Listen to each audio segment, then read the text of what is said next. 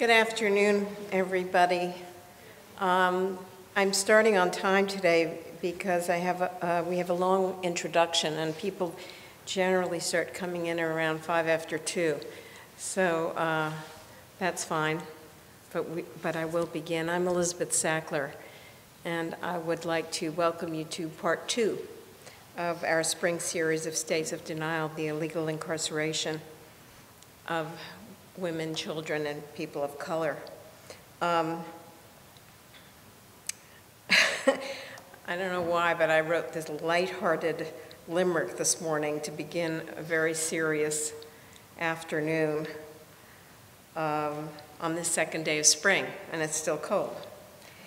Here at the Brooklyn Museum, bringing art to the world to be seen, and with States of Denial and all of its guile, we seek justice that sure ain't plebeian. All our programming of States of Denial is very close to the bone. We have brought in Attica then and now. We've had women come in and talk about how they birthed in shackles, and we've heard the horrors of juvenile imprisonment and more. In 1 year, actually, we have brought in 7 programs, which is almost 20 hours of public discussions about the truths of incarceration and the absolute necessity to fight the strategically built system of mass incarceration that disenfranchises and, as we know, permanently eliminates entire populations across this country. Schools have become feeders to prisons. Children are sentenced to life without parole. They will grow up, they will grow old, and they will die in prison. And people of conscience, both political prisoners and others, are political prisoners, and others are disappeared. And all of this is a multi-billion-dollar business, and this must stop. All our programs are online, so please tell your friends and other people who want to learn, or people you know who ought to learn about what's going on in our front and backyards, and it is going on in our front and backyards. If you go to www.brooklynmuseum.org/EASCFA/video, you will see all of our programs over the last year. And what you will see right now, and I'm very proud of it, is that the entire video homepage of the Sackler Center website is all States of Denial programming. And I think that's really important. So if you are a member of an organization, these programs will assist you in fundraising, they will assist you in friend raising, and they will certainly assist you in consciousness raising. So I invite you, please, to check it out. This is a very formidable museum, an encyclopedic museum. And I thank this museum and the board because I have the opportunity to educate our communities about injustice that is beyond the pale. It is the intersection of art and activism that is so potent here at the Brooklyn Museum. Malcolm Gladwell wrote in his book, David and Goliath, and I quote, "The excessive use of force creates legitimacy problems, and force without legitimacy leads to defiance, not submission." We will begin today's program with a short but very powerful work of art, a 7-minute film called The Black Panthers Revisited that I saw on the Times website by filmmaker in 2002 MacArthur Genius Award Stanley Nelson. And Stanley's credits are long and very important, and I'm going to save the outstanding bio for an autumn program when I hope we will be hosting him and screening his full-length film, The Black Panthers, Vanguard of the Revolution, which was this year an official selection at the Sundance Film Festival and will be released this coming fall. I chose Gladwell's quote and Nelson's film to set the stage for Susan Rosenberg. So please join me in watching Stanley Nelson's The Black Panthers Revisited.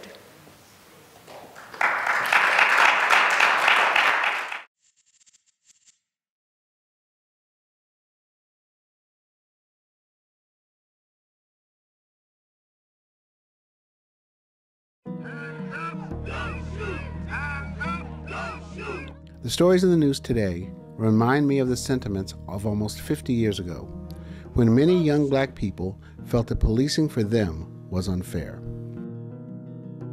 During that time period, being black in America meant that you didn't walk down the street with the same sense of safety and the same sense of privilege as a white person. There was absolutely no difference in the way the police treated us in Mississippi than they did in California. They may not have called you nigger every day, but they treated you the same way they did in Mississippi. The police jump on you, beat you up, put the gun at your head. This is what we were going through on a daily basis. I'm tired of it. I'll stay here as long as I have to. Now, as then, the need for change is real. Nearly every black man I know has a story about an encounter with the police.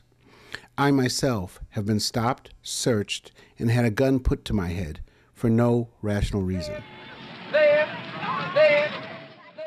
One response to police brutality in 1966 was the founding of the Black Panther Party for self-defense. We use the Black Panther as our symbol because of the nature of a panther. The panther doesn't strike anyone, but when he's assailed upon, that he'll back up first. But if the aggressor continues, then he'll strike out. When I first met Huey and Bobby, they were in the process of forming an organization for primarily self-defense. We didn't plan to have a nationwide organization or anything like that. We were organized and dealing with the problems in Oakland. In 1966, California law allowed civilians to carry loaded weapons as long as they were not concealed, as do many states today. And the newly formed Black Panther Party took advantage of the law. The California Penal Code Section 12020 through 12027, and also the Second Amendment of the Constitution guarantees the citizen a right to bear arms on public property. Huey said, we're going to carry our guns and we're going to follow the police. And if they stop someone, we're going to stop. We're going to maintain a legal distance. And we're going to observe these so-called law officers in the performance of their duty. While you're coming around the corner, just stay facing the way you are. We would stop. We would get out of the cars. We would walk up to the scene. Those who had rifles would carry them in the open, clearly visible. We would stand at a distance where the police couldn't say they were interfering with their arrest or their detention of the individual, and make sure that there was no brutality. The police were confronted by citizens who were not just voicing their opinions, but were armed. They would take the weapon and pass it across like this, and it would sweep right over the officer. No one would do anything until a policeman ejected a round in the chamber. Then we would all eject rounds in the chamber. And all up and down the street, you could hear this clackety clack, clack, clack, clack. And then when the traffic stop or the incident's over, they bring the weapon down across by you like this and get back in their car and drive off. It was pretty intimidating. The Black Panther Party spread quickly, partly because young African Americans across the country had similar experiences with the police. We would get calls from Atlanta, Nashville, Raleigh, North Carolina, from Washington, D.C., Bridgeport, Connecticut. Every city, small or large you can think of, wanted a chapter of the Black Panther Party. There's no question that the Panthers were provocative, but there's also no question that law enforcement exaggerated the threat they posed and overreacted. Do you feel the nation is in trouble? I think very definitely it is. Well, what is the answer? The answer is vigorous law enforcement. That's the only answer? That's the only answer. How about justice? You hear a lot about justice with law enforcement. Justice is merely incidental to law and order. FBI Director J. Edgar Hoover today asserted that the Black Panthers represent the greatest internal threat to the nation. Hoover said the Panthers have perpetrated numerous assaults on police and have engaged in violent confrontations throughout the country. When Hoover identified the Black Panther Party as the #1 threat to the national security of the United States at a time when they're fighting in Vietnam, of course that was crazy, but it was politically very effective. And it says to law enforcement at the local level, we can take the gloves off now. We don't have to respect the civil liberties, and we can go after them with everything we got. Police say there was sniper fire throughout the early morning hours, so they moved in cautiously. Police and Black Panthers clash in Houston, New Orleans, and other cities. The Black Panther police shootout lasted 30 hours in Chicago today. Police and Negroes fought a pitched battle. Obviously, we are nowhere near this today. In fact, we may be at a transformative moment. People of all ages and races are recognizing the problems with policing in Black communities and are protesting. Can't take it no more! Can't take it no more! Can't take it no more! This is the police department.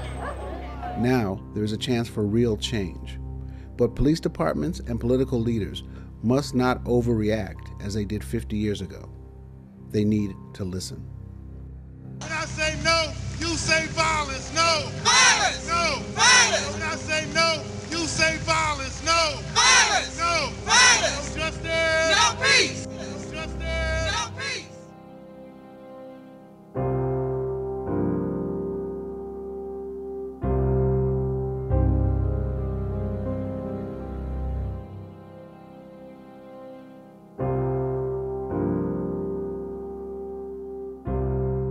Graduated from high school in 1966, and I remember it well. And the only disagreement I have here is that the police didn't overreact. The police did exactly what the FBI wanted them to, which is to take out the Black Panthers.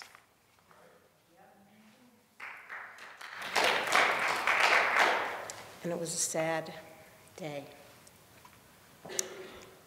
But we are here today, and we are here together. And I guess I'm here in hope. I'm delighted to introduce the program, Prison, Women, and Change, with Susan Rosenberg, political prisoner turned writer and teacher, and Nkechi Taifa, senior policy analyst with the Open Society. Together, they will tackle how movements for change and justice have developed over the last 25 years, what women's leadership has meant for the prison movement, and how mass incarceration has continued the long history of racism in American life. Susan's bio: Susan is a human rights and prisoners' rights advocate, lecturer, consultant, award-winning writer, speaker, and a formerly incarcerated person. Her memoir, An American Radical, which there are a few copies here and are for sale, and I encourage you to purchase it, details her 16 years in federal prison. She was released from prison in 2001 through an executive clemency by the then President Bill Clinton.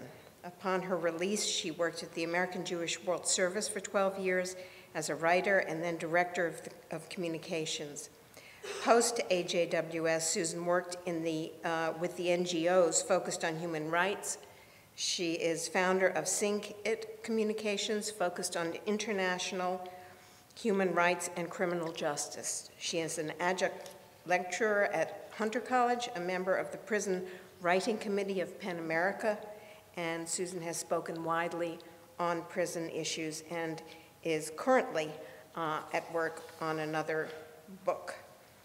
Nkechi Taifa is a native Washingtonian. I haven't met many native Washingtonians. We're kind of unusual breeds. I'm a native New Yorker, so this is kind of, is a social justice attorney, activist, author, who serves a senior policy award analyst senior policy analyst, for civil and criminal justice reform at the Open Society Foundation to advance federal criminal justice policy reform.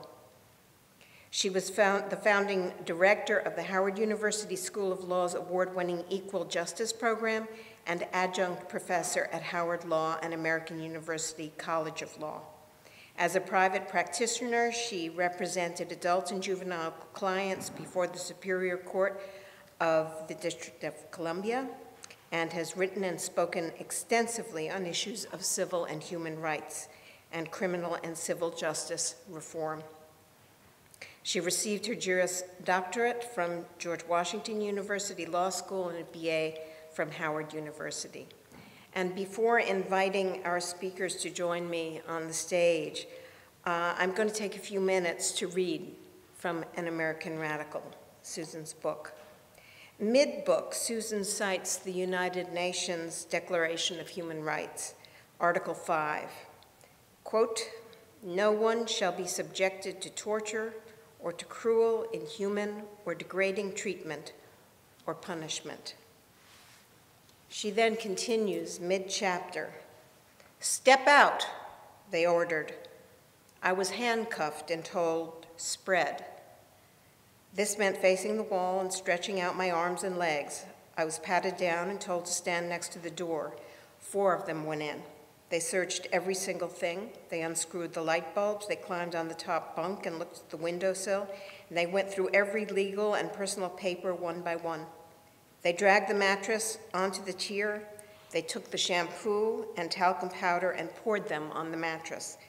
They took scooped peanut butter from an old jar and smeared it on my personal photographs. They uncuffed me, put me back inside, shut the door, and repeated the process in every cell down the line. Everyone was yelling. In the cells that hadn't been hit yet, women were standing and watching. The violence seemed to increase with each cell, and then they got to the last 3 cells. They popped open the door and one of them roared, "Step out." The woman inside was brushing her teeth. One of them stepped in and grabbed her. She spit out her mouth full of toothpaste and saliva on him. If they had waited 10 seconds more, she would have stepped out on her own. But she was disobeying orders. So 4 of them began to beat her up, with all the rest of us watching. This small woman fought back. Everyone was hollering and throwing things out of their windows. An egg went flying and hit one of the guards. 4 of them dragged that woman up the stairs and into the entrance of the block. The cops had bloodlust in their eyes. In the hall, they couldn't get the cuffs onto her. Her fury matched theirs. Eventually, they overpowered her and carried her off. I had never seen that level of brutality directed against a woman. We were all crying from anger, frustration, and fear, and yet in the DC jail, it was almost normal. It was not extreme, a little more brutal than usual, but only a little. To administer by fear and control by terror was a tactic that was understood by the prisoners. It was a natural way of life, inside or outside. I cried because I didn't know how to resist that level of dehumanization. Please join me in welcoming Susan Rosenberg.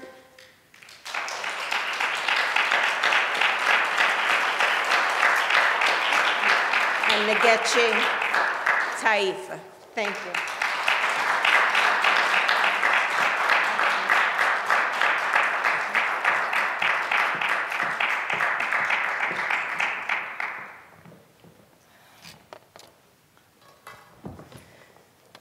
So thank you very much, Elizabeth Sackler. I really loved the way you opened up and really loved the clip that you showed from the upcoming film dealing with Black Panther's Vanguard of the of the party. I really want to thank the Elizabeth Sackler Center for Feminist Art here at the Brooklyn Museum, and for this series, this phenomenal series that really brings to the public very, very important issues and people's. So Susan, it's been a long time. I know. I mean, it really has been nearly 30 years, really about 28 years when we first met at the DC jail, I would say, and you in an orange jumpsuit and chains and shackles, and me as part of the legal defense team. But I just want to go back a little bit, if I can. Just what is it that will bring a Susan Rosenberg to the DC jail, to Lexington, to Mariana, to Danbury? What is it that motivated you, that inspired you, that politicized you to take on this whole life of activism that you have been a part of? That's always the first question, right? So, you know, I answer it differently in different times because I lived and grew up in a time that there was so much going on that could motivate one to become an activist and a revolutionary. I think, you know, I grew up in New York, as Elizabeth was talking about, in a moment, a unique moment of sort of liberalism. There was the war in Vietnam. My parents were very liberal. They were Democrats, and they were actually left of being, you know, Democrats. They were progressive. There was the anti-nuclear movement. There were all kinds of things. The 50s had ended, and the 60s began, and there was this big opening in the society, and there was worldwide social struggle. So I grew up in that time and was very impacted by a lot of things. But, you know, why? I don't know. When I was a little child, I felt people suffering. And I really experienced, and I had an empathy about that kind of suffering. So when I was really little, you know, I would see people in the New York City who were in poverty, and I would be completely freaked out by that. And, you know, I think kind of one sensitivity about injustice led me to another, and the times meshed with that. So I was in high school during the Panther 21 trial, the New York City Panther 21 trial, which was this really major political trial that I'm sure is in the film in some way. And I was 15, and I went to the courthouse during this trial, and there were sharpshooters all around the courthouse. And, you know, it was kind of looking at what the government could do and was doing. And so there were a lot of things that motivated me. The war in Vietnam, I think, was another really critical thing that many of us responded to. We were watching our government destroy people on television with napalm. And, you know, this is not new. People who've been talking about the 60s have talked about this already. But you know, it just penetrated my entire being. You know, Susan, I understand that you went to school with a brother of James Chaney, one of the 3 civil rights workers who were murdered in Mississippi. That school, I mean, tell us a little bit about that and whether that had anything to do with the shaping of your political consciousness and this whole sensitivity towards injustice that you've been speaking of. Yes, it did. I mean, I went to a school that was called Walden, like, you know, the pond, and it was a progressive school, and it was very involved in the community at that time. It was in New York on the Upper West Side, and Andrew Goodman, who was one of the civil rights workers who was killed in Mississippi in 1964, had been a student there, and his family, his brother was in the school, a younger brother who was still in the school, and when he was killed in Mississippi in '64, I was in that school, and it had a huge, enormous impact that somebody that I knew had taken an act of solidarity with the black movement at that time and had suffered the ultimate consequences for that. And it absolutely impacted all of us. And I think then what happened was a complicated thing that raises a lot of things about racism and the North versus the South. But the school banded together, and the board of the school, and they did a big fundraising campaign and brought James Chaney and Mrs. Chaney, who were I'm sure now I can't remember his brother's name, one of the civil rights workers who was slain with Andrew Goodman, to come to live in New York. And they had been in Mississippi. They were from Mississippi. And so his brother became a very good friend of mine. And watching his experience of being brought from the South to the North, you know, where this whole traumatic situation had just been occurring with their lives and their family in Mississippi, had a very big impact, I think. And what happened with Ben Chaney, I'm sorry, I couldn't read, Ben Chaney. Ben Chaney went on and actually also joined the Black Panther Party when we were in high school. So one thing kind of really led to another. You know, we both were born really around the time of the mid-50s, I should say, and I just recall very vividly looking in the library of my parents' den. There was this book called A Pictorial History of the Negro in America, and I saw a picture there of a young black boy, 14 years old, who had been from Chicago, who was in Mississippi visiting relatives, and he was found at the bottom of Mississippi's Tallahatchie River. His name was Emmett Till, and it was that image that really left an indelible print on my mind in terms of injustice in society, and that it was not a very long time ago. It was during my lifetime. And I'm just wondering, from your specific heritage and ethnic background and the like, I remember reading in your book, I don't know if it's your grandmother or some elder's arm you saw with some marks, and you were very young at the time, and you questioned her about it. Can you tell us about that? Yeah, sure. I mean, I grew up in a Jewish household, and while my parents had been born in the U.S., other people in my family had been impacted by the Holocaust. And so I grew up with a consciousness about people being attacked for who they are, and you know what the role of genocide was in the history of Jewish people over the 20th century. And so I had that frame of reference. And knew about that. And you know, while it wasn't the main thing, it did, I think, from an early time, inculcate a sense of anger and fury at injustice of all types. But it also was a way then for me to understand racism in the United States. And so the experience that I knew about and had sort of in a secondhand way in my family really did frame things. And later, when I was in prison, you know, the whole, I spent some time in a control unit, which I'm sure we'll talk a little more about, but I did have access to some books during that period, and while I was in this control unit, experimental unit, I read a lot of history of the Holocaust. I discovered Primo Levi, who just completely changed my life and my thinking about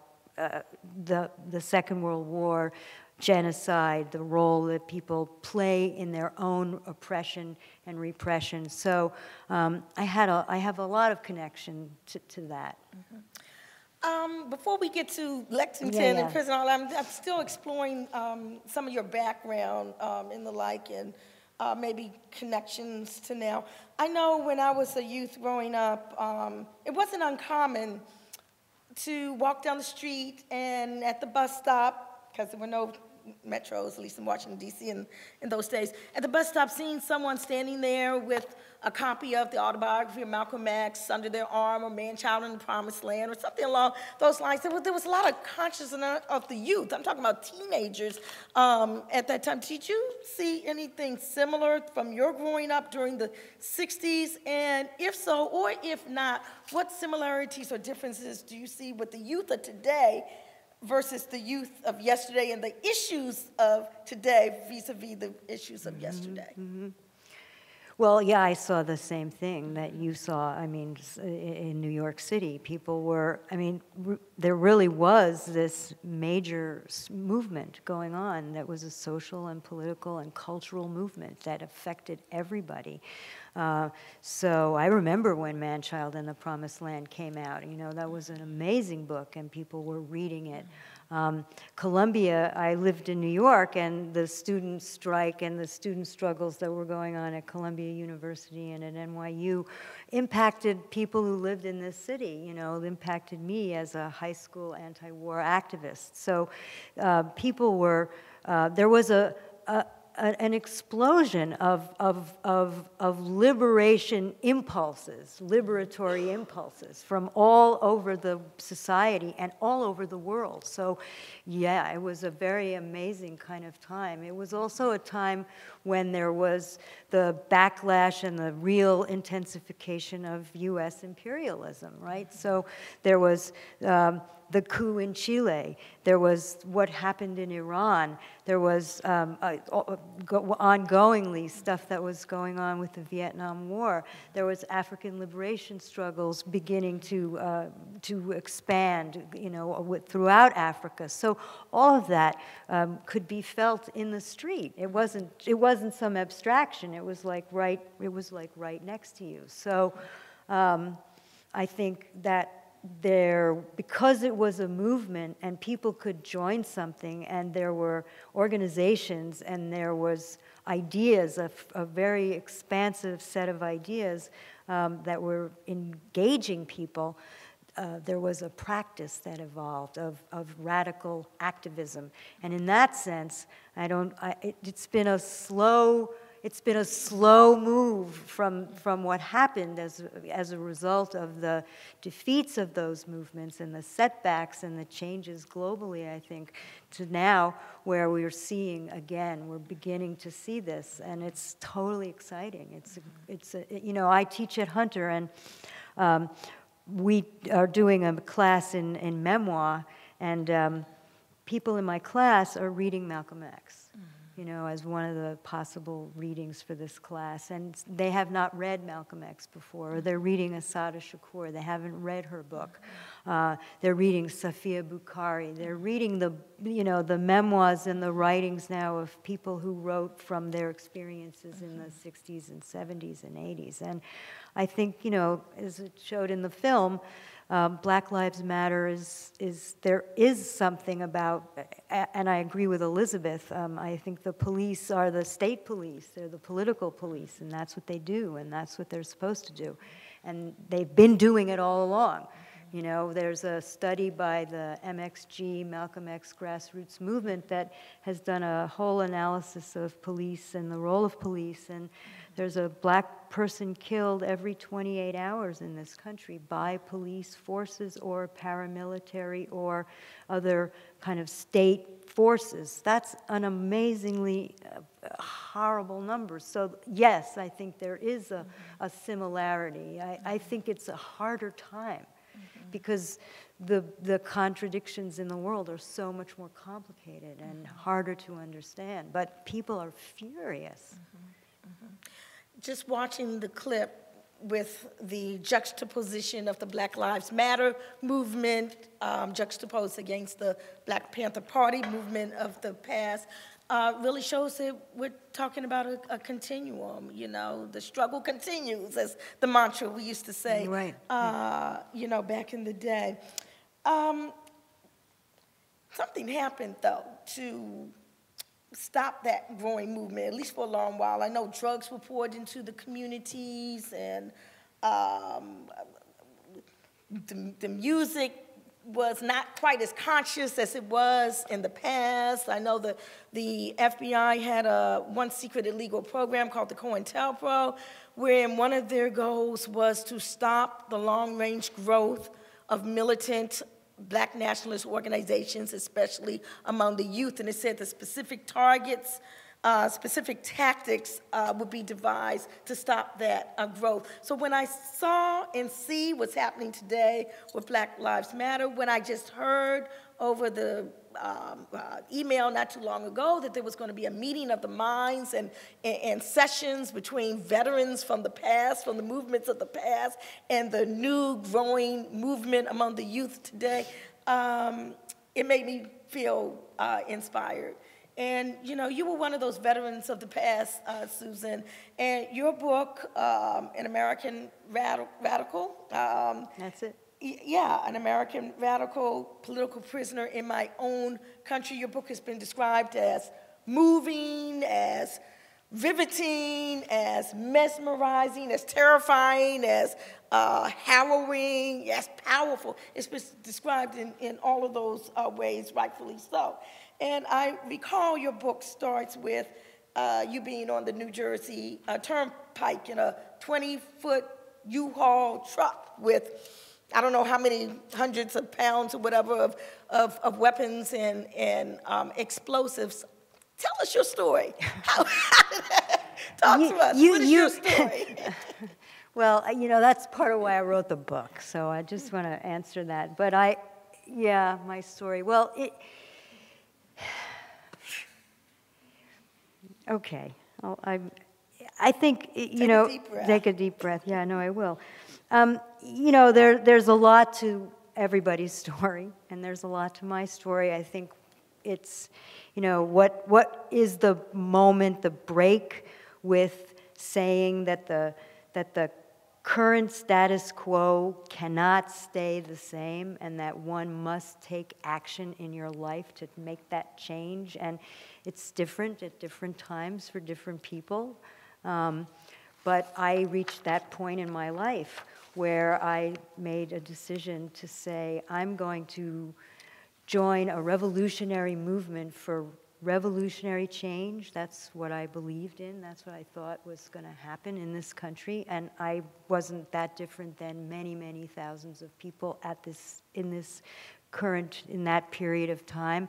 And there was a war that was going on. And you referred to it as the counterintelligence program. We didn't exactly know what was going on, but we experienced it that way. And by the time I was in my early 20s, I was involved with people who were in the Black Panther Party and in the Young Lords Party, and who were fighting for community control of health care in the Bronx and in other places, and being involved in the anti-war movement. And so there were all of these struggles that were very serious and very radical about trying to take power, trying to challenge the society at its roots, right? Radical, that's what it means. So I think, you know, kind of one thing led me to another, and I got involved with and supported Black Panthers who wanted to wage a self-defense, but to organize and create the capacity to fight the state, you know, to really do that. And so I joined organizations that supported that and worked toward that. And I was indicted in a case that I talk about in my book. That's still a very prominent and awful case in New York State. And I decided not to go to trial in that case. I didn't feel that it would be advantageous for me, and because I was already leaning in the direction to say I'm not going to support the status quo in any way, I went underground at that time. And what does that mean, go underground? What do you? Well, it doesn't mean the subway, which is something that, you know, people really think. It means taking your life away from the public. It means literally changing your identity. It means adopting another identity. But really, more importantly than that, what it means is we were trying to say that you can't only work in the public to make change, right? You have to be able to move away from the surveillance state if you're going to be able to organize, right? Because that's what we were really trying to do. And that's part of why I think it's so much harder now, is because the level of, we live with a technology that makes radical politics really very public, no matter what you do. So being underground, but part of it, and I talk about this in my book, being underground, by the time I went underground, which was late in this period of radicalism and social movements, we were very isolated. We were very small in number, and we had very little resources. And so we were we really were isolated in our little apartments doing our little illegal work that we were doing. And, you know, part of why you join a social movement is because you want to make change because of your humanity, because you want to engage with humanity and organize. And being underground was the absolute antithesis of that. So it was very difficult to be underground because it was, on the one hand, what one believed you should be doing, but on the other, it was very counter to being with people. So being underground was very challenging, very hard.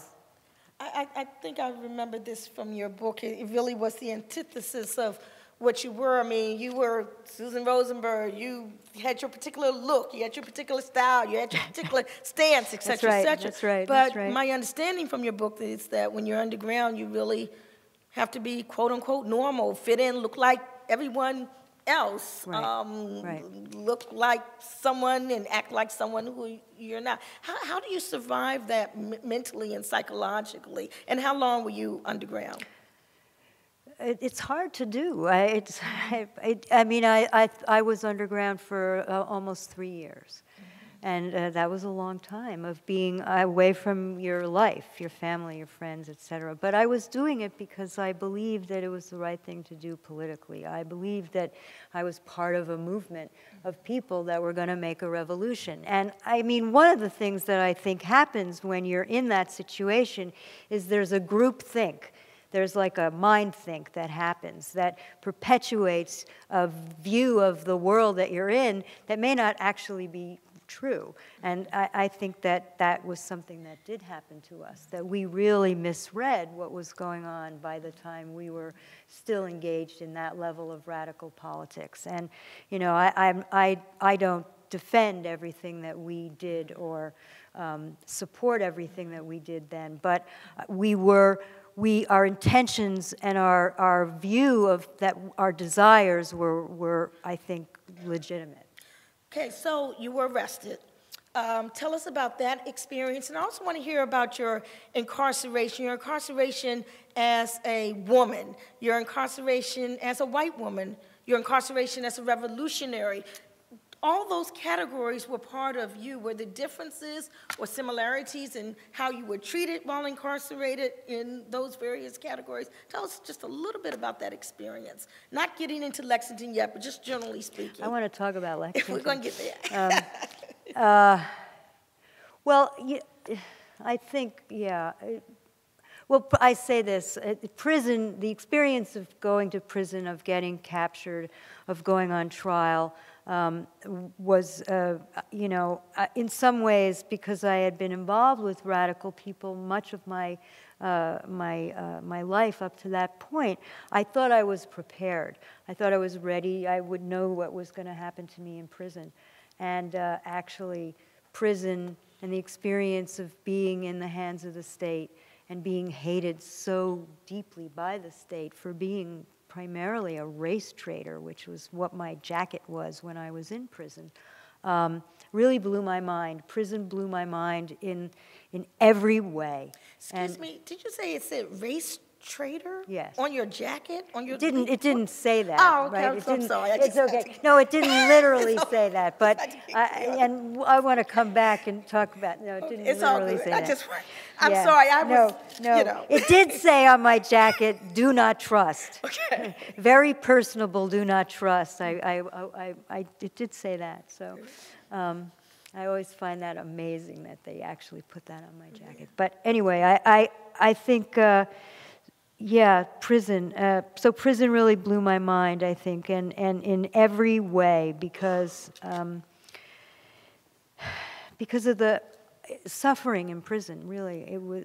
I talked about suffering earlier as something that I think really I felt when I was young, and I felt it throughout my life, but in a very organized way, a continual wave of relentless suffering by everybody inside the prison system just really changed my thinking and consciousness about being a human being and being alive.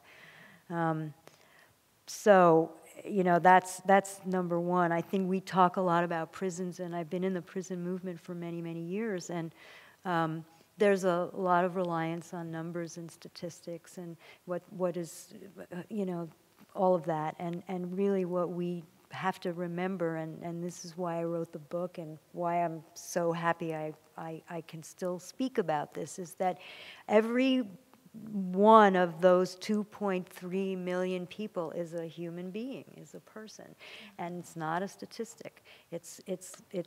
And that person has a life, and they have a family, and they have their own desires. You know, every single bit of what everybody feels as being a human is completely obliterated by the experience of prison. And I felt that quite acutely in prison. So, I mean, just to answer your question, you know, from being a woman and understanding the misogyny of the prison system, the profound hatred of women who step out of line, right? The gender normativity and the need for this binary and oppressive set of conditions in American prisons, you know, is just very profound. And then watching, I was in prison through the course of the race war. I mean, I'm sorry, the war on drugs. Same things. So, and the drug war, when I first went to federal prison, which was in 1984, the population of women was a third black, a third Latin, and a third white. I mean, there was some Latin, meaning also people from Central and Latin America. And that was the numbers of the population breakdown. By the time I left federal prison in 2001, it was 90% African American. And it was, you know, just to witness this, to watch this, when the DC prisoners in jails in DC all were brought into the federal prison system for what the drug war had done. It was an incredible experience to see this number. And so in some ways, going to prison confirmed everything that I had thought before I went to prison, only now I was in prison, and so the options of what to do about that were so much more limited, right? And so... let's get to Lexington now. I saw a film quite a very long time ago called Through the Wire that chronicled really the experience of you as well as several others, Sylvia Ballardini, Alejandrina Torres, and I think one or two others, in this underground unit managed by the Federal Bureau of Prisons. And I know that I used to work at the National Prison Project, but I wasn't there at that time during that suit.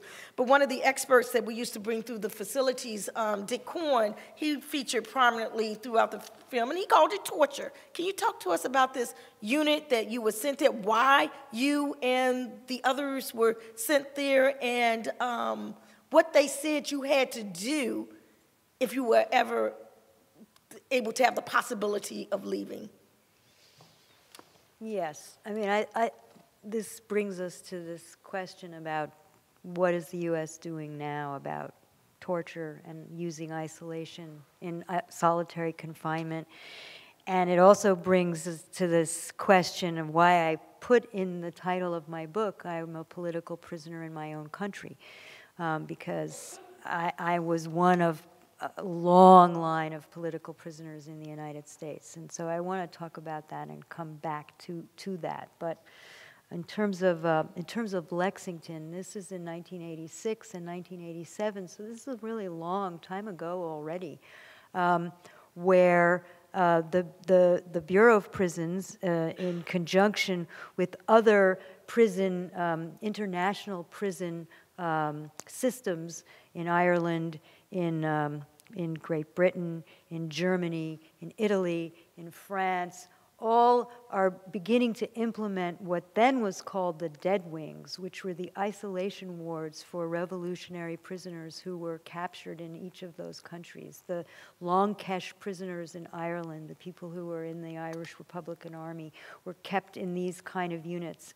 And it was very clear that this was a strategy to break and destroy radical movements in Europe, in Western Europe in particular. And the United States didn't quite have that level.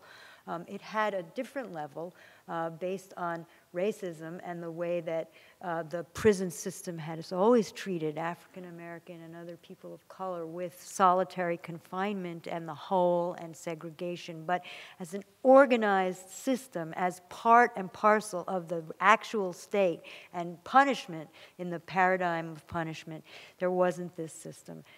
This organized level. And Lexington was an experiment by the Bureau of Prisons to implement a dead wing prison for political prisoners in the United States. And they thought that they could do it because we were women and there would not be support for us and that they would be able to do this experiment. It began, I was one of the first people sent there with Alejandrina Torres, who's a political prisoner from the Puerto Rican independence movement. And the two of us went there. It was literally a basement in a prison that was a federal women's prison. And it was a 16-unit cell, series of cells, and it was all white, and the lights were on all the time, and nobody could talk to anybody, and we had no contact with anybody for 14 months while we were there. And so there were cameras everywhere, and there were cameras in the showers, and, et cetera, et cetera. I mean, in some ways, it's describing it, it's not as bad as Guantanamo, right? But it was the beginning of what then ends in Guantanamo, where these conditions exist. And so we were put there because of our beliefs. The three of us who were political women, who were incarcerated for our actions against the U.S., but who had been motivated by politics to take these actions, we were all put in this unit. And we were told, I mean, there were a lot of things that happened in the course of this, but we were told after we'd been there for a short period of time, and I think this is what you're asking me about, is that if we would renounce our beliefs, if we would give up information to them about whatever they wanted us to talk about, we would be able to leave that unit. We would be able to get out of the Lexington High Security Unit, and we would be able to go to general population. They weren't going to free us. They weren't going to let us out of prison, but we could go to general population. And so when they first said that to us, I remember it really, I actually remember it rather vividly. I thought, this is how we can fight them. This is how we can defeat them, because they're not supposed to do that in America. I actually believed that, right? That I thought, wow, they're torturing us and they're saying to us if we renounce our... So anyway, what happened from there was that we spent months trying to get them to put it on paper so that we could sue them and we could take them to court. And so there was a whole huge human rights struggle of which, So you did sue them. We did correct? sue them. And I know there was a very brave judge. Want to tell a little bit about? Yeah, there was we did sue them. There was a movement. It was one of the early human rights movements for women in prison in this country, and it was fought on the basis that the Bureau of Prisons was violating our human rights and our First Amendment rights, and as a place of torture. So it was very early in this period of trying to expose these kind of things that people didn't believe the United States government did. But we took it to court. The National Prison Project of the ACLU litigated this with us, along with many other people. And Amnesty International intervened on our behalf and came and saw the unit and condemned it. It was the first report that Amnesty had ever written about making a condemnation of U.S. human rights violations. It was a joint report on what was happening with us in Lexington and with men in the Marion prison in Illinois. And so we did sue, and this judge who we had, Barrington Parker, who was an African-American judge in the District of Columbia, ruled in our favor and basically said that what was happening to us in Lexington was inhumane and was a violation of our First Amendment rights. So we did not win our litigation on the basis that it was torture, but we did win that they had put us there because of our beliefs, not because of something that we had done. And I understand that that unit was, in fact, shut down, but unfortunately, Judge Parker's ruling was overturned on appeal. And, you know, it seems like solitary confinement is the order of the day now. As I said before, I will always say the struggle, you know, continues, but that was a really heroic battle that you all waged to illuminate the issues, bring it out to the public eye, and you get that unit shut down. Sensory deprivation, I mean, you know, you all were sick. I mean, when I saw you, we came to Washington. No, if you're beautiful, you were horrible. I mean, talk to us a little bit about some of the health impact of the conditions that you suffered under that type of sensory deprivation, solitary confinement, underground cell at Lexington.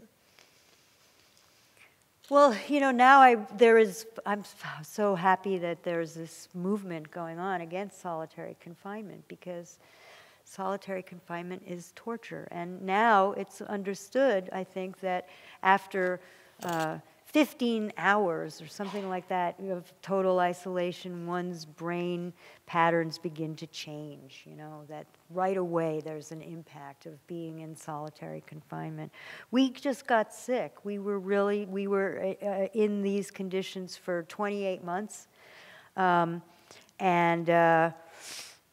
everybody got really sick. One person, we all got this kind of white blindness where everything is white and it's illuminated all the time, so all you see is white.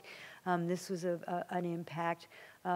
Everybody got sick in one way or another, and I think, you know, we spoke and we talked to the experts, the psychiatric expert for the ACLU, about our conditions. And one of the things that we said to them, or I said to him, which then became a whole kind of piece of this fight we were in with the state, was that I said to him, well, you know, I have a suicide plan. And that was like, that showed. And I thought it made sense, right? Because I felt that, you know, if we were going to lose our minds from the torture that we were facing, that better to commit suicide as a last act of resistance and a way where we had power to determine our own destiny rather than to become totally tortured and destroyed by the state. Because I said that, it meant that they were trying to kill us. And it was very difficult to admit that. I didn't want to admit that because I was supposed to be, you know, a militant and a strong revolutionary. But I also felt like it was the right thing to consider under those conditions. I know it's hard to understand that, but in any case, that's something that happened. And so there was a real response that what was being done to us this way was causing us to be suicidal. And that really, I think, had an impact on the decisions that Barrington Parker made. So Alejandrina Torres had a heart attack while we were in that unit. Sylvia Baraldini got cancer while we were in that unit, and then luckily was treated outside of that unit. Everybody got really, really sick from those conditions. I just want to say one segue back, though, to the other point, which is that out of the resistance and what happened at Lexington and post-Lexington, and I don't think people really know this, even people in the prison movement don't know this that much, is that the decision on our case was overturned, and what it means now is that the Bureau of Prisons can take a prisoner who's in prison for something relatively minor, and they have complete control over that prisoner and can put them in any prison, in any place, for any length of time, no matter what, with no due process. And so this idea that we have this myth that there's due process in our country, right? When we look at prisoners, there really is almost no due process, right? The idea that we still have habeas corpus has really been undercut by this, and it happened in prison. So this idea that prisons reflect society at large is really true, right? So if you can do it in prison, you can do it to everybody else. And I think that's something that I really understood in retrospect about the experience of Lexington. So, Susan, there was another indictment, and you and co-defendants yeah, they came just to Washington, never let me D.C. alone, you know? They just wouldn't let me alone. And this indictment had something to do with a number of different bombings, including the bombing of the U.S. Capitol after the invasion of Grenada, and a number of other actions. And the indictment said something to the effect of seeking to change the policies and practices of the United States. And the different things that I saw through some of the documents was that many of these actions were in support of liberation movements and solidarity. And I just want you to speak about that solidarity with liberation movements as motivation for some of the actions and activities. Can you just speak a little bit to that? Yeah. Solidarity, I think, is what motivated us as people in the left. I was from that part of the movement and came from that part of what we called then the anti-imperialist movement. And so solidarity with national liberation struggles was what we were trying to affect, whether that was against the war, and solidarity with the National Liberation Front in Vietnam, right? We were not just against the war, we were also for the right of the Vietnamese people to take control of Vietnam. So I think for us, we were, and I was really moved and motivated by wanting to support revolutionary struggles around the world and in the United States at the same time. So I think for us, we were, and again, I said this earlier, I would say it again, I think we were wishing that there was a revolutionary movement when in fact there really wasn't. But there were still struggles that were going on in the world that we wanted to support. And the U.S. did a takeover of a revolution that had happened in Grenada, and there was finally a response to that, right? So there was a war going on at the time of these actions in Central America that the U.S. was sponsoring and supporting, and so there was actions in support of the people in Central America around that. And so that, I think, but, you know, more broadly, I would say that I think human solidarity is what makes it worth living. You know, to me, solidarity is like the most important concept there is. You know, I'm an atheist, but what I do believe in more than anything is in human solidarity, and that in the human spirit, that we can actually feel each other and deal with each other. And so, you know, that might not be exactly what you're asking me, but that's kind of how I came away from the experience of prison, was that solidarity put me in prison and solidarity saved me from prison, you know, in both ways. You know, Susan, I remember when I met you in the D.C. jail, I was part of the legal defense team. I met you and your co-defendants. You did not look like terrorists. You know, not one person lost their lives in any of the actions or anything along those lines. I remember, and I probably shouldn't be saying this, okay, but, you know, rather than really dealing specifically with the legal strategy and all like that, you all were talking about what are we going to do with Mumia, and, you know, what is the strategy to, and this was in the early days when I didn't really know who Mumia Abu-Jamal was really back then. You all, those were the discussions that we were having, discussions about making sure that you all would not come into the legal room in shackles and chains, discussions about how are we going to take down the wall. You know, what was this wall that would tell the folk about the wall? Yeah, well, motion to tear down the wall. Are the walls now standard? The walls are still there. Yeah, it never got down, but it was a movement to educate people that you were not terrorists. You did not need to be protected. The audience, coming to the courtroom, the judge did not need to be protected, you know, from you. So, you know, we spent a good deal of time with that type of education. I don't know if you want to say anything about that. Well, I think I was saying it somewhat before, which is that if you can do it to the terrorists, then you can do it to anybody, right? So it's this whole idea of dehumanizing and criminalizing people in a major way, and that's what they were doing with us. And so, you know, when I was going on trial as a plaintiff and suing the Bureau of Prisons around Lexington, and I was going to go to court, and I had, you know, I hadn't been in a public place in a long time, they put up this wall in the courtroom between the well of the court and the spectators, and, you know, that was the beginning of the kind of repression that now we think of as almost standard, right? But then it had never happened.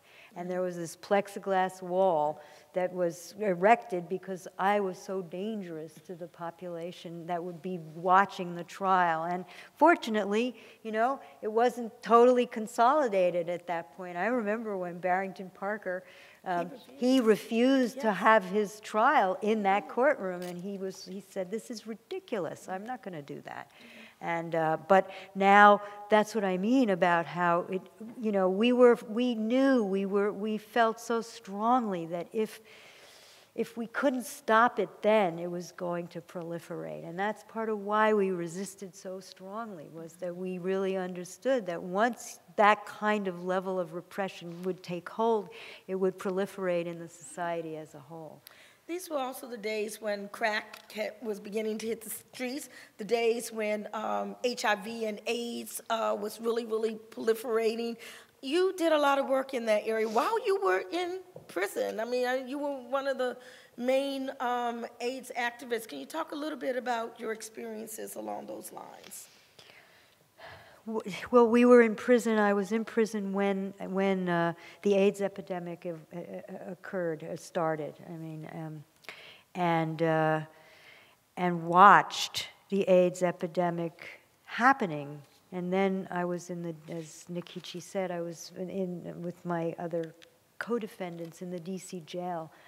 This is in 1988, 89, and 1990. So this is when the AIDS epidemic really begins to become larger.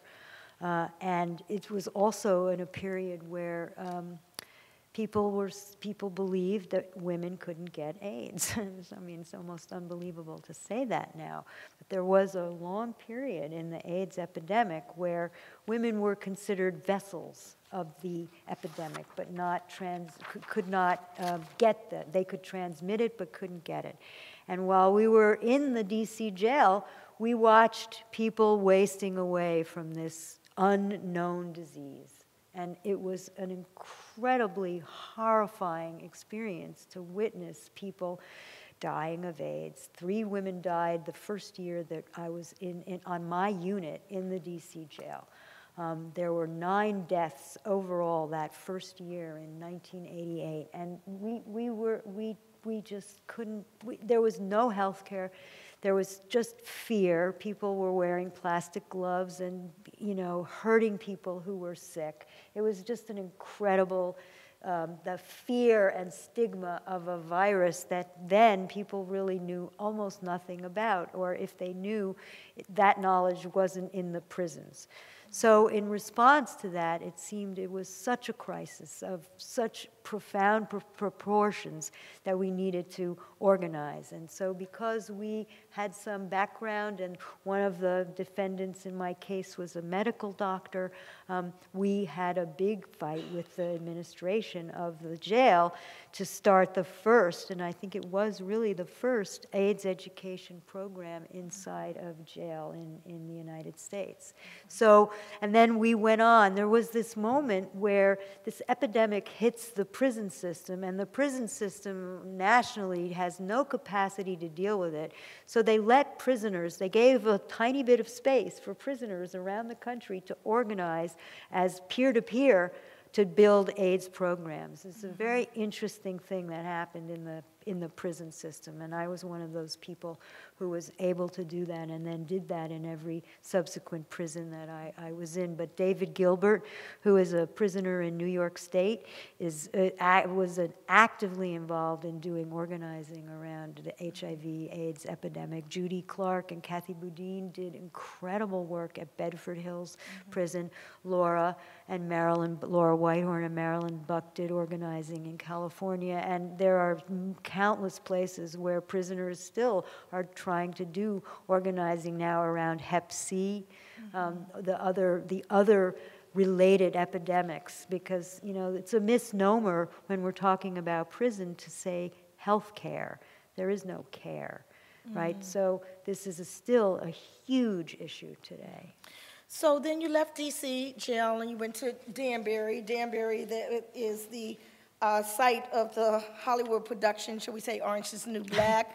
I'm going to ask you about that. But first, I know that you also met Kimba Smith there. Kimba, who was serving a 24.5-year sentence as a first-time nonviolent girlfriend of a drug dealer. All this was part of this whole mass incarceration that you talk about, that Michelle Alexander writes about in her book, The New Jim Crow. I'm just curious, with the Hollywood paying attention now to prisoners, and with our dear friend Piper, and I think she's going to be gracing this stage soon, Piper Kerman, tell me what you think about the series or her book in terms of the reality of the situation and whether Hollywood should or should not be. I mean, it's a good thing, is it a bad thing? Just curious, what's your views? Okay. I think the book is really a good book, and I think that people should read the book because I think one of the things that happens to white people who go to prison is that they get completely challenged about their own racism and what they think about the world and how to deal with that, right? And so what's really, why I'm talking about solidarity and what I think is so interesting about Piper's experience is that she had her mind blown too about the fact that she had so much solidarity given to her by other people who were in prison, principally who were her peers in prison who were black women. And that's really an interesting and important part of that book, and the strains in that book that are very much similar to my own experience, although we had some different experiences.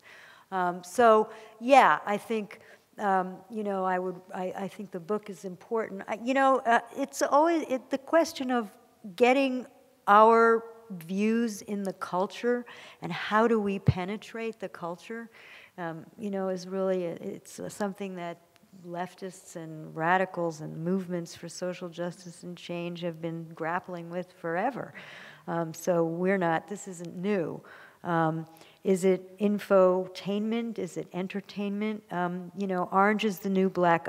As I said, I teach, and all of my students all ask me, well, what do you think of that? Because that's what they've seen, and that's what they know. And unless they have people in their family who've been to prison, right? So it's either people know nothing or they're completely connected to the criminal justice system. It seems less and less there's people in between. So I think it's important that there be positive stories in the culture about people who are incarcerated. So I'll say that about it on the one hand. So I think in that sense it's an important thing because it puts the issue of women in prison out there. On the other hand, as always, when Hollywood puts its hands on something, and they've done their market research about what sells and what doesn't and how to tell the narrative or not, I'm very unhappy about the fact that once again, we are shown images that show us the same stereotypes that put forward black women in a way that are derogatory and I think, extremely racialized. So I have a big problem with that. So I'm trying to be balanced in what I'm saying. I'm going really out the distance on it because I think overall the book is really important. But I think our images, look, there's this whole idea about prisons that, let me just say a little more about this, which is that, prison, I think Angela Davis, who has written a great book that I urge everybody to read, which is called Prisons Are Obsolete, which is kind of the primer of prison abolition, writes this whole piece about, the prison is this institution on the hill. The prison is something that we live with that is both seen and unseen, and that we know about it. It figures prominently in our consciousness, right? Or it's the pipeline from one institution in the community right into prison, or it's something that we know nothing about, that's kept secret, that we shouldn't know about.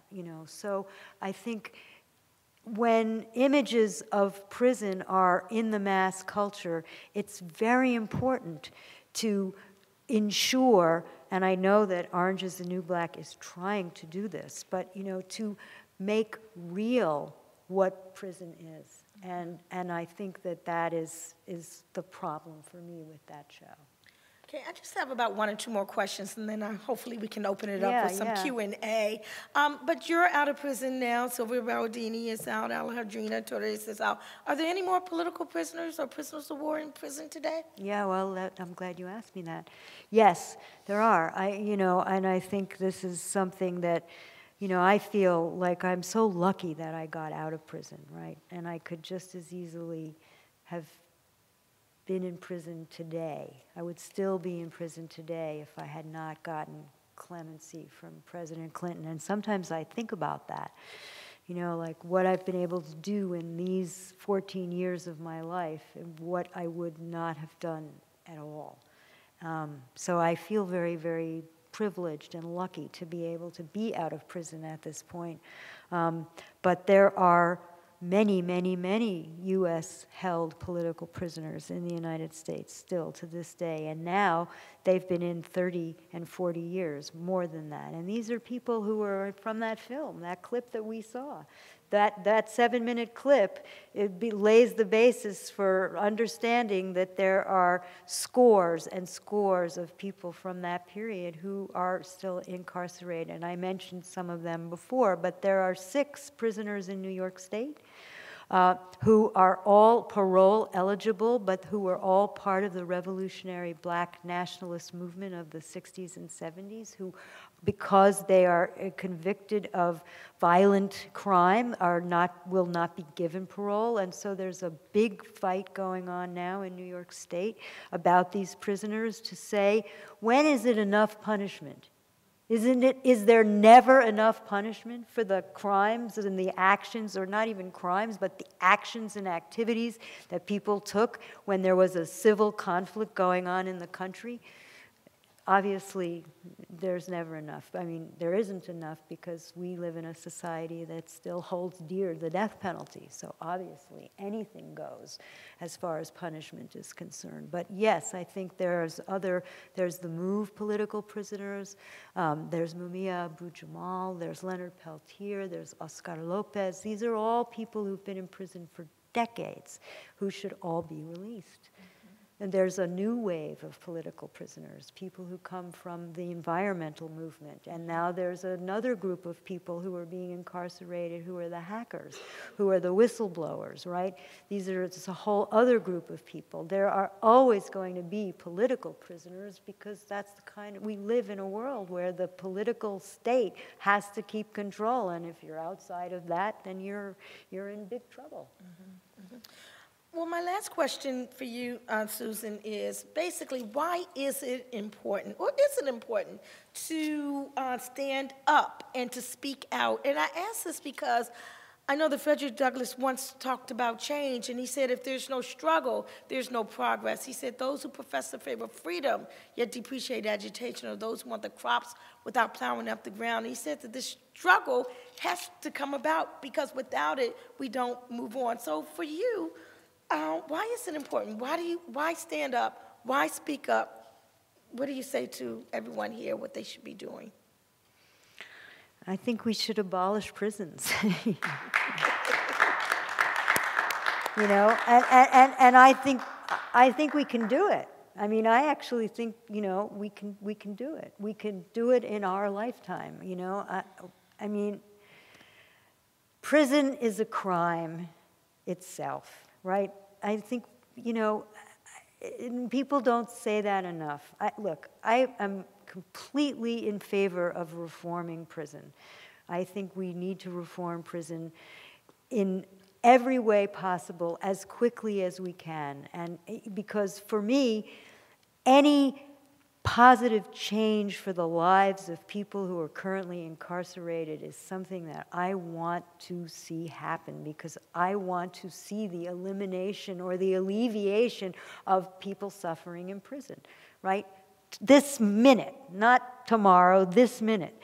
So, you know, on that level, I think this movement that we're seeing is really important and fantastic. On the other hand, it's also true that until we deconstruct the multiple systems that make up the prison industrial complex, that make up what this system is and who benefits from it and how they benefit from it and how it keeps us in a perpetual war, the relationship between militarism and the prisons, right? The fact that our country is doing what it's doing around the world, all of that is actually can be looked at in the prison industrial complex. And so for me, saying that there's a different way to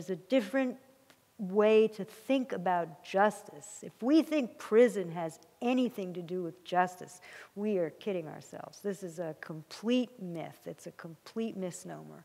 So for me, I think it's important to stand up for human solidarity, for making the world a better place, for the fact that you do one thing in your life, you have no idea how it's going to impact down the line. And, you know, I want more good than bad. I mean, I used to want a revolution, and in my heart of hearts, I still do, but I also believe that that's really far in a certain way. But I actually think prison abolition can help us rethink and restructure what we believe about what's important in society. So, you know, I guess I just think we need and we want and we can have a more socially just world. Susan, all I can say is thank you. Your story is just so riveting, so inspiring. Yeah, thank you. Thank you, thank you. I'm always embarrassed. You know, I used to always call myself an armchair revolutionary, you know. No.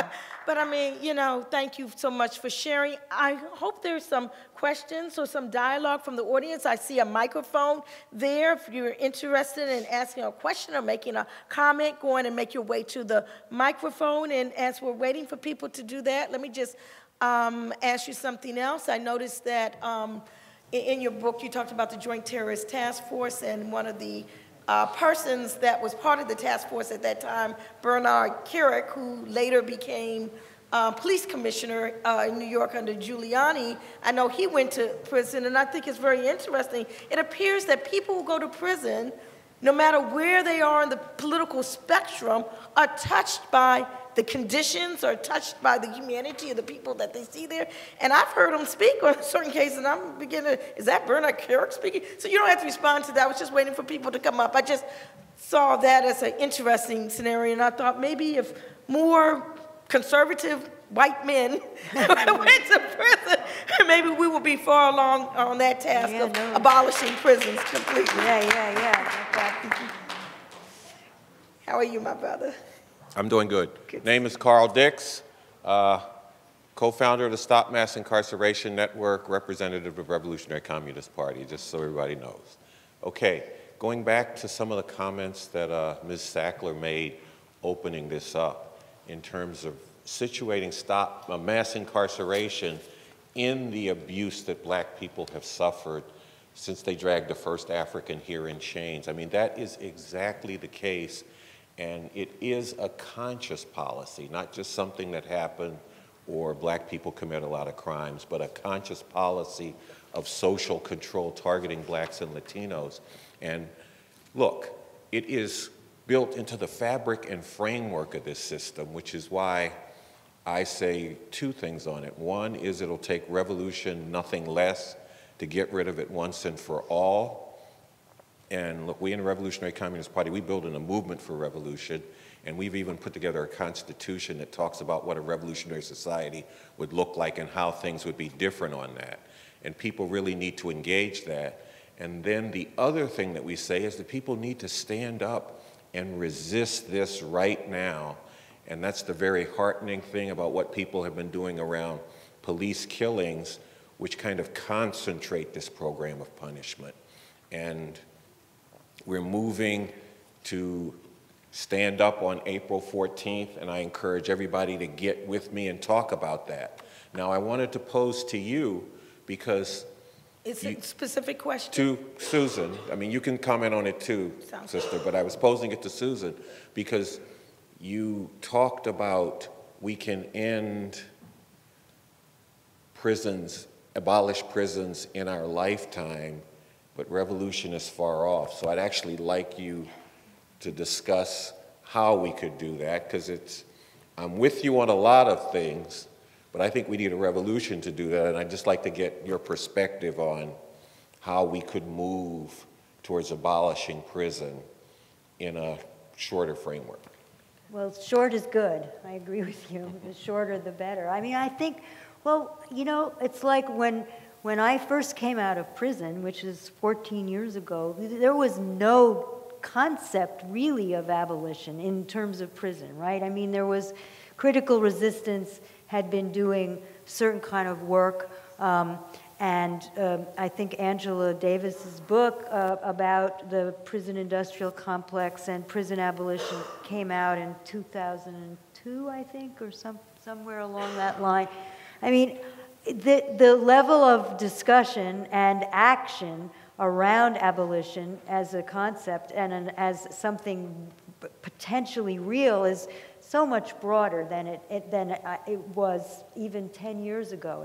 At least it's not something that people just immediately say, oh, absolutely not. I mean, because nobody is talking about abolition in the sense that, you know, there isn't a form of justice. It's not to say that if we had prison abolition, there wouldn't be justice. No, it's more about what would community control look like?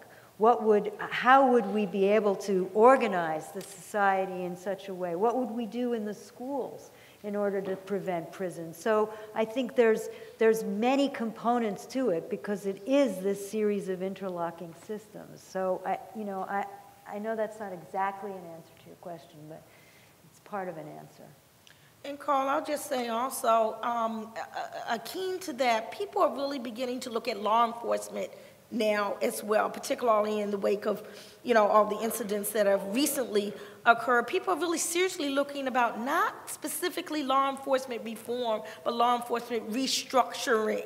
So I like to look at that in context with this whole concept of making prison abolition a reality as well, and see how the two of those can work in tandem, because people don't get in prison unless the police put them there.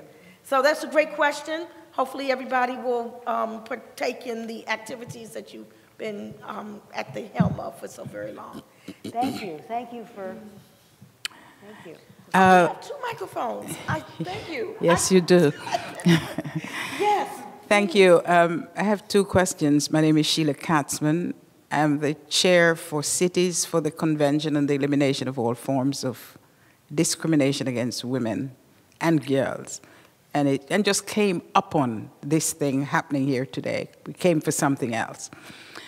My first question is, President Clinton grant clemency to you.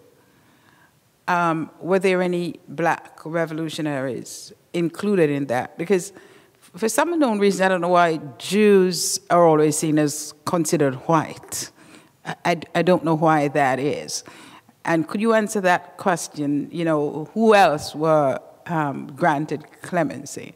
And the other question is more personal, because I'm sitting there and I don't know if I'm a revolutionary. I stand for change and justice and worked in some really hardcore places of war around the world. You said, as a revolutionary, you didn't mind dying for the cause, which most of us maybe feel that way too.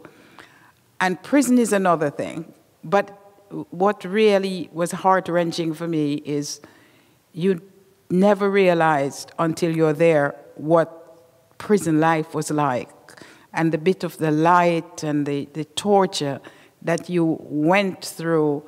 That pain, I think, was felt by everybody coming through here. So it drives a certain kind of fear, had you known, but we never know what will happen when we're fighting against injustice. 14 years now, what was it like? What did you do to normalize yourself psychologically? And I asked it because I worked in peacekeeping operations, and I'm still traumatized 9 years after. You know, there's some triggers that happen that really make me into something that I'm not or don't want to be. Thanks. Thank you. Wow, yeah, you asked several questions, so I think I'll take the last one first. Yeah,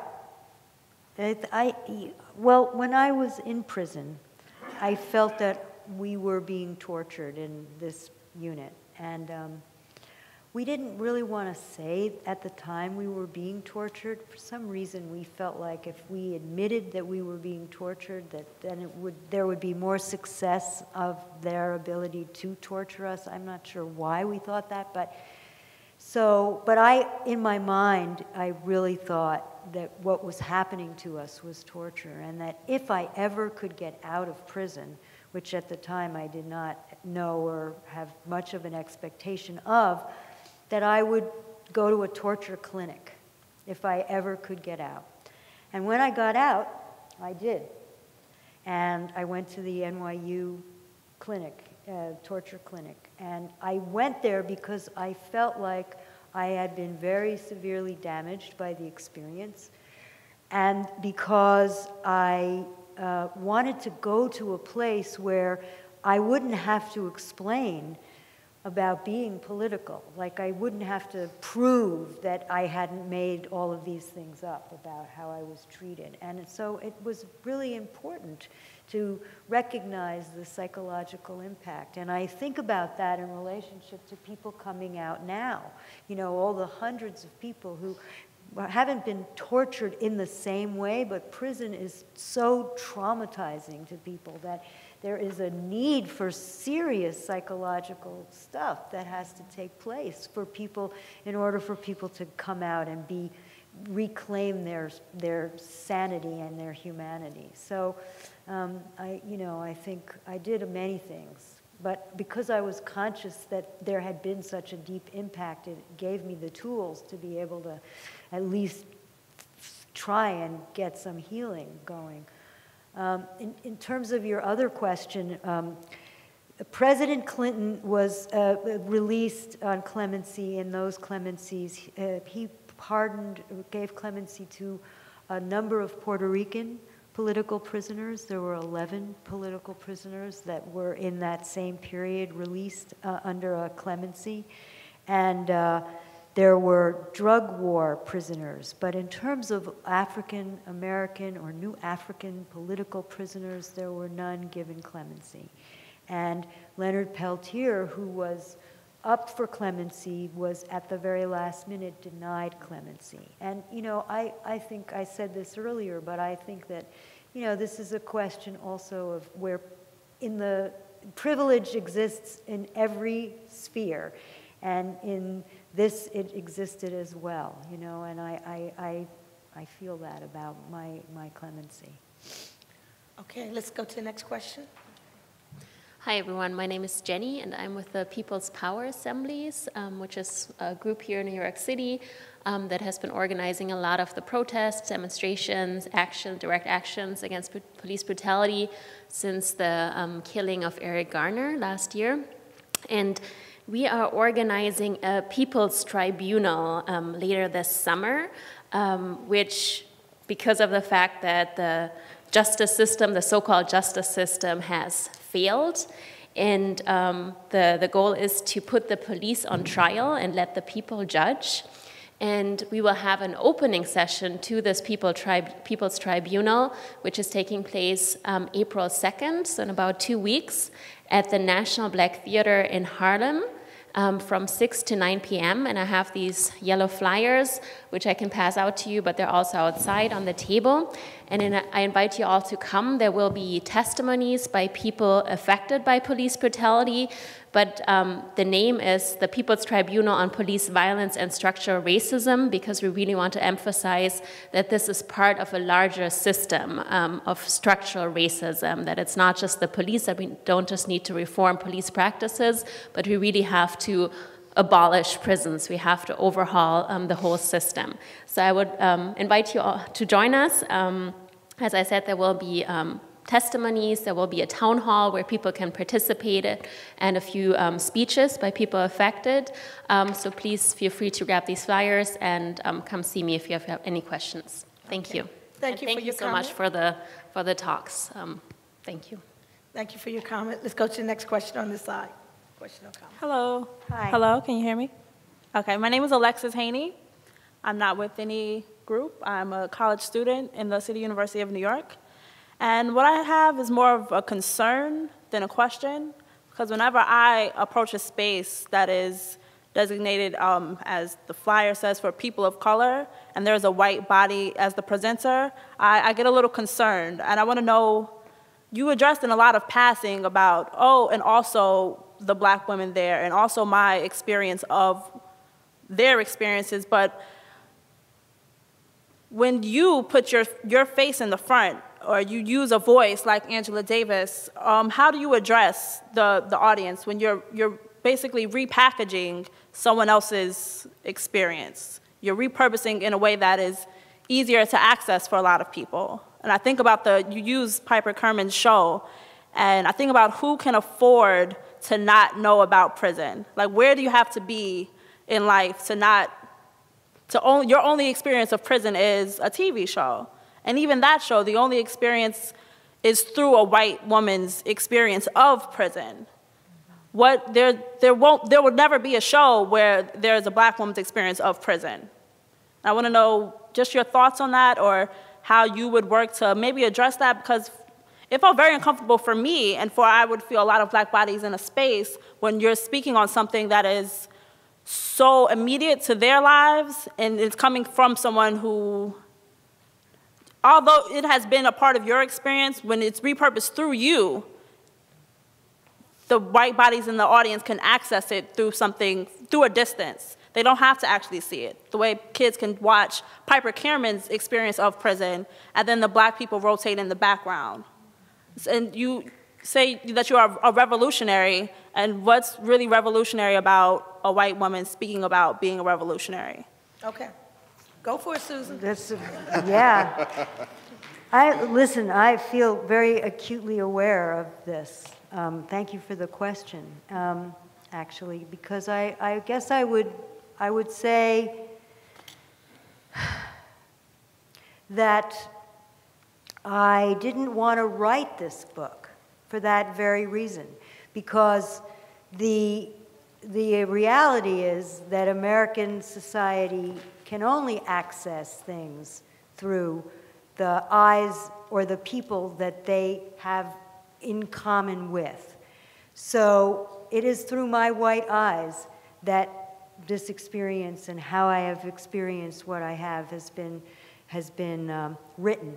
And I actually agree with you. I don't really do this very much because there's a part of me that feels very strongly that it is primarily not my role to do that. But on the other hand, I did have this experience. And if people can access some of the incredibly destructive issues that prison and prison life and the experience of prison raises, then I think it's worth it. And, you know, I think it's a good thing. So, yeah, that would be my answer. I don't feel that I'm repurposing or repackaging Angela Davis. I feel that as another person in the prison struggle, and there are many, many people in the prison struggle, more and more voices like mine, like Angela's, like anybody who's coming out of prison who embrace this idea of abolition is how you build a movement.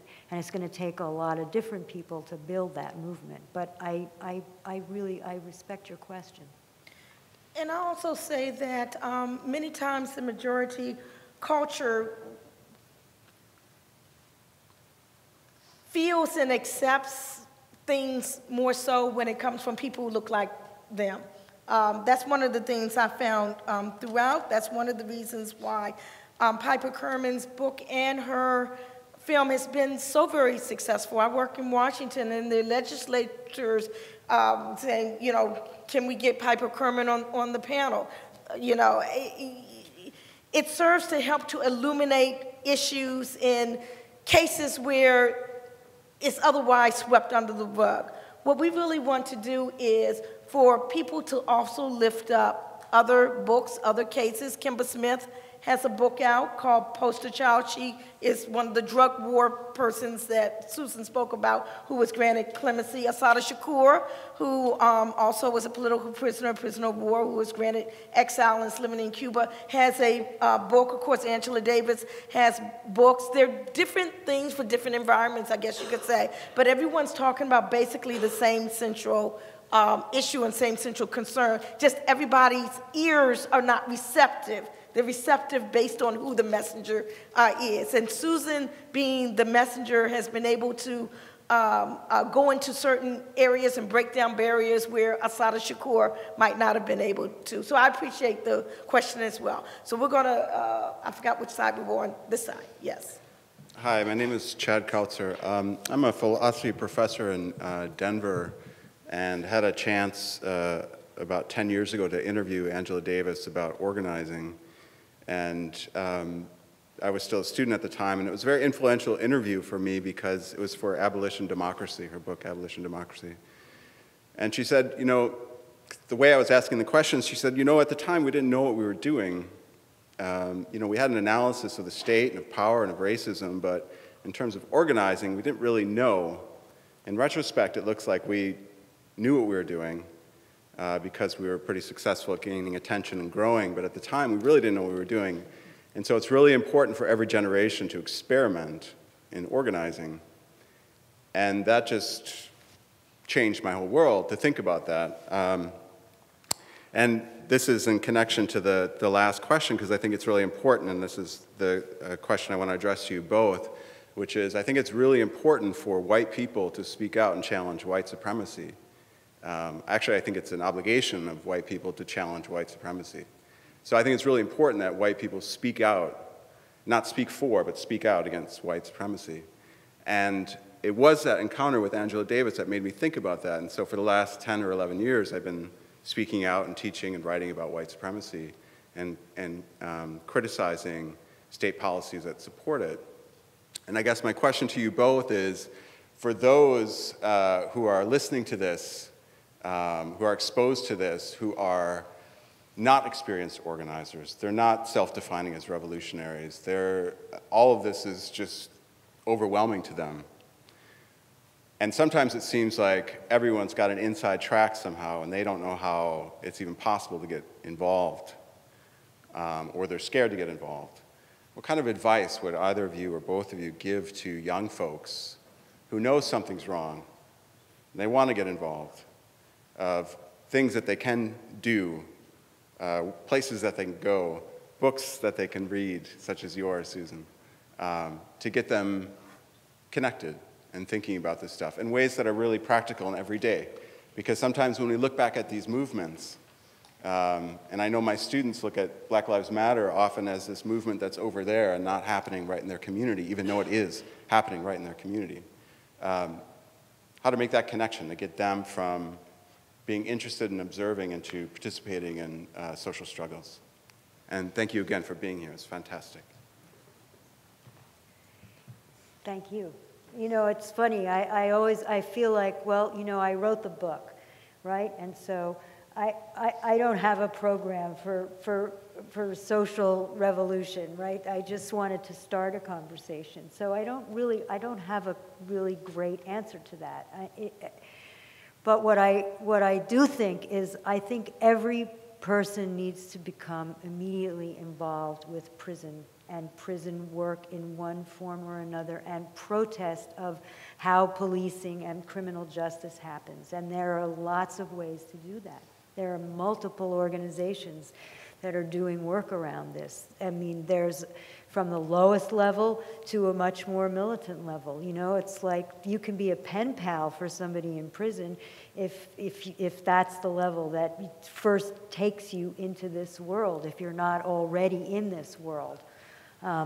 There's just a range of things. So I don't have like a specific program that I'm pushing in this.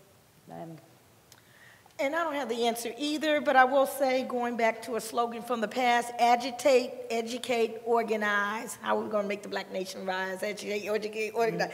But I say that to say there are a lot of people who are on the streets now with the Hands Up movement, et cetera, and doing die-ins and all of that, and that is absolutely excellent. I mean, that's part of being part of the movement, part of being part of the struggle, that's part of the agitation.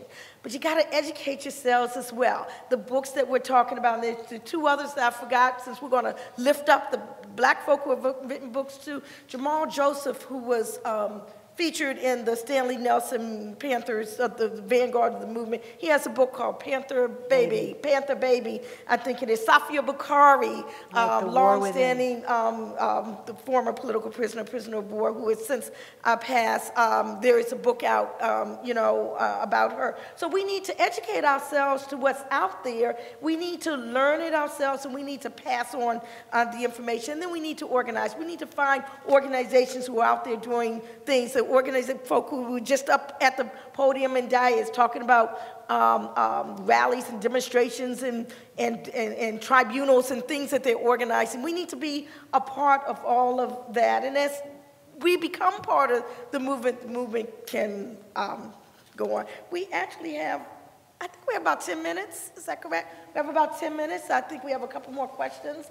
So let us know who you are. Okay. Hi, I'm Corinna. I'm a college student at Bard College, and you'll have to forgive me if this question is a little bit grounded in pop culture, but I wanted to know how you feel about the topic of Norwegian prisons that have been really popular in the press, and the idea of open prisons where prisoners have a very fluid life with the community and are able to see their families and have, I guess, as much autonomy as one could imagine in a prison. But I was wondering if you think that those are maybe a step in the right direction or counter to your ideas of what justice means. So if you could just say a little bit about how you feel about that. I'm not aware of that. You're the expert. Norwegian prisons. I think that the fact that they have a view that people should maintain relations, that prison shouldn't be only punitive, right? That they have a rehabilitative view of prisons is nicer. I'm not sure it's significantly better, but it certainly means it's less egregious to the people. They don't have the death penalty in Norway, and they don't have life sentences.